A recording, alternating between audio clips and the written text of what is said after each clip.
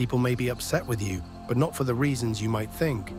They're upset because you've chosen to be selective, even though you have so many options. They're frustrated by your loyalty, your kindness, and the grace with which you carry yourself. You remain respectful, even when others question your character or doubt your intentions. At the same time, they've placed you on a pedestal, something you never asked for, and now they're angry about it. If you've been wondering why there's tension at work, in your family, or elsewhere, why some people seem short with you or feel comfortable disrespecting you, it's because of your unique qualities. Your kindness, loyalty, and belief in the goodness of others make you stand out. This bothers them because they've lost those traits themselves. Life has taken that from them, beaten it out of them in ways they might not even realize. Seeing that you still hold on to those values can make them feel bitter and resentful. They may lash out, acting rudely or trying to bring you down because they can't understand how you've held on to something they've lost.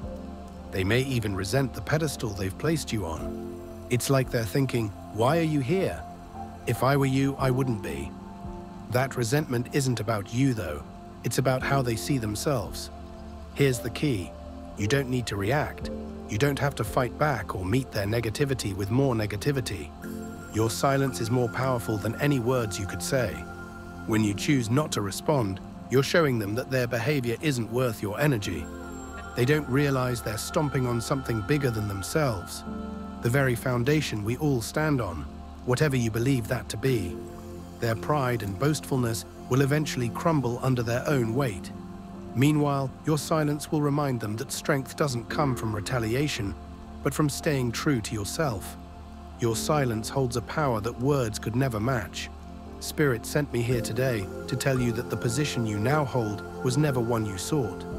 Others placed you there, handed you the authority, dressed you in the robe, and gave you the gavel. Now they're upset about it, even though it was their own doing. You don't need to brag or prove anything. Just embrace the place they've given you. Take the throne, wear the crown. It belongs to you. The negativity you encounter, the random hostility from others, all stems from one truth. You hold power. It may not be something people can see with their eyes, but it's undeniable in a deeper spiritual sense. They sense it, and it unsettles them. This isn't the kind of power they can easily respect, like wealth or status. You're not a billionaire who can fire them or control their world. No, your power is different. It's rooted in kindness, faith, and belief in others. And that's what drives them mad. They struggle to understand why someone like you, with so many options, chooses to stay loyal and see the good in them. You hold them to a higher standard because you see their potential, their better selves, even when they can't. Your authenticity, your desire to improve yourself and encourage others, shines through. You don't lash out when angry, and you take responsibility for your actions. These qualities highlight what they lack, and it's something they refuse to confront. They resent that someone like you, with the freedom to go anywhere and do anything, chooses to stay true to a job, a friend, a partner. It frustrates them because it reflects their own insecurities and self-doubt. And when you finally go quiet or shift your behavior, it shakes them to the core. Like nature, you're steady and kind until provoked. Just as we take the sun and rain for granted until a storm arrives, your silence or change in treatment is a wake-up call. It reminds them of the power they underestimated. And that's when they realize who you truly are. This message is meant to remind you of your strength, to help you reclaim your energy and stop giving so much of yourself to people who don't value it. It's time to step into your confidence and realize that you are capable of achieving anything you set your mind to. Others already know this about you. They see your potential and your ability to succeed in anything. You don't owe anyone your loyalty if they don't deserve it. You don't have to keep giving endlessly to people or situations that don't treat you right. Instead, focus on being loyal to yourself. Put your energy into respecting yourself first and watch how everything around you shifts. The people and circumstances that once took you for granted will suddenly act differently because they'll realize they were never in control of you. This isn't just about relationships, it's about everything. The way you show up in life, the way you let your job, your friends, or even this world dictate your worth. Holding on to the hope that one thing or one person will work out while they continuously undervalue you doesn't serve you. If they mistreat you, it's not because you're lacking. It's because they can't comprehend why you're so good, so genuine. They might think your kindness is a facade, but it's not. That's just who you are. You show up this way because you care, and that's what makes you unique. Some people, unfortunately, can't handle that. They've been so used to negativity and selfishness that when someone like you comes along, they don't know what to do with it. You're not here to fix people, though. You're not responsible for teaching them lessons they refuse to learn. This isn't coming from a place of ego, it's from a place of truth. You've done enough, and now it's time to let others figure it out on their own. You've reached your limit, and that's okay. It's time to stand tall, protect your energy, and let your actions speak for themselves.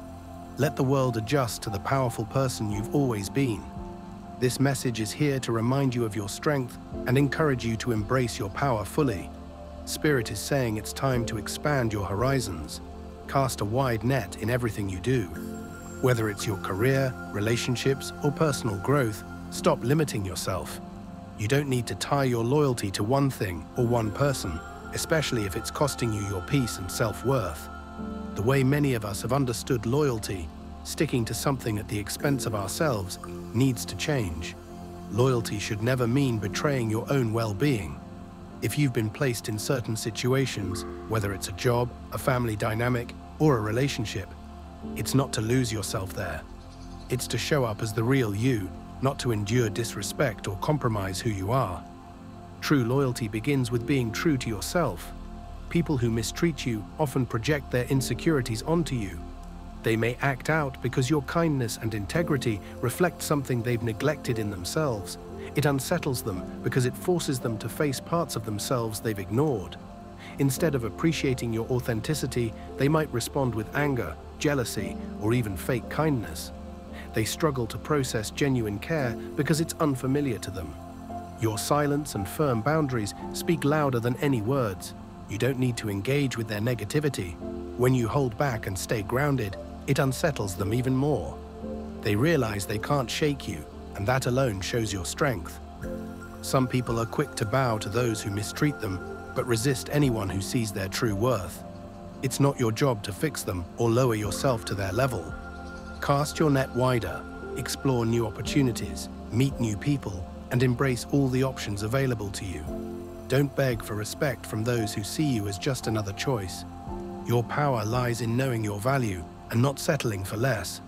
Let them watch as you grow and thrive, unbothered by their inability to handle your light. Let me share something important. The plans others have made for you, the whispers behind your back, they're all rooted in one truth. You are the centerpiece. Everywhere you go, conversations seem to revolve around you, even before you arrive. It's as if your presence is the unspoken focus, yet you're often treated as though you don't belong. Think about how people treat nature, always there, always giving, but rarely appreciated until it pushes back. That's how they've treated you. They take from you, plan around you, and expect to use your gifts for their gain. They give opportunities with strings attached, expecting something in return because they see your value, your star. They see what you bring to the table, but they don't want you to know it.